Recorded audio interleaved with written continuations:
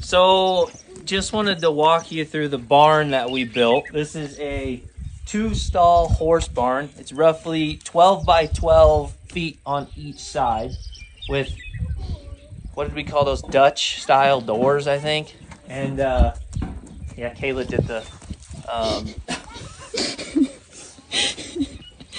did the lights, and then there's solar lights on the inside.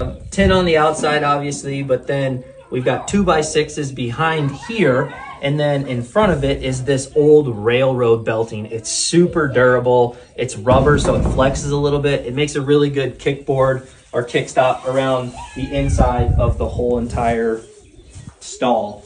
And just easy latches. Be able to shut it, close it, can't get out. You guys want to go in? Here, come on. Go in. Go in. Oh my gosh. Go in. Go in. They obviously like it in there.